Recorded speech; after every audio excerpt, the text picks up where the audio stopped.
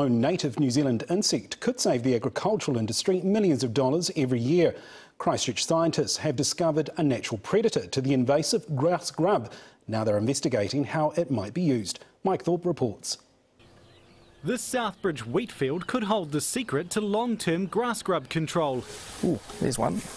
Nah, lost him.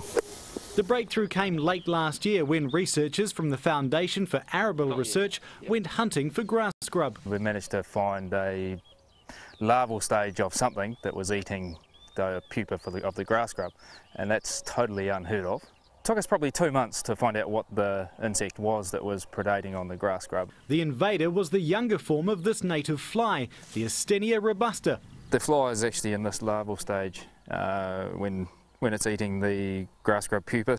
A discovery that could have a major impact on our agricultural industry.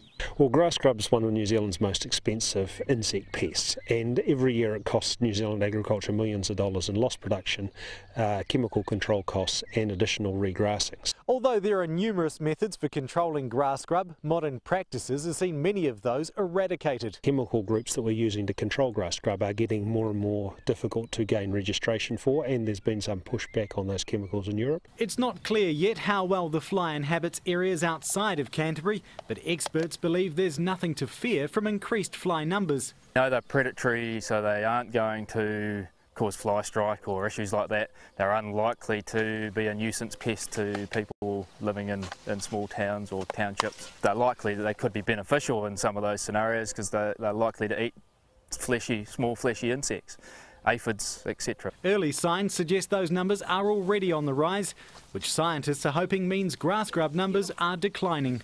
Mike Thorpe, One News.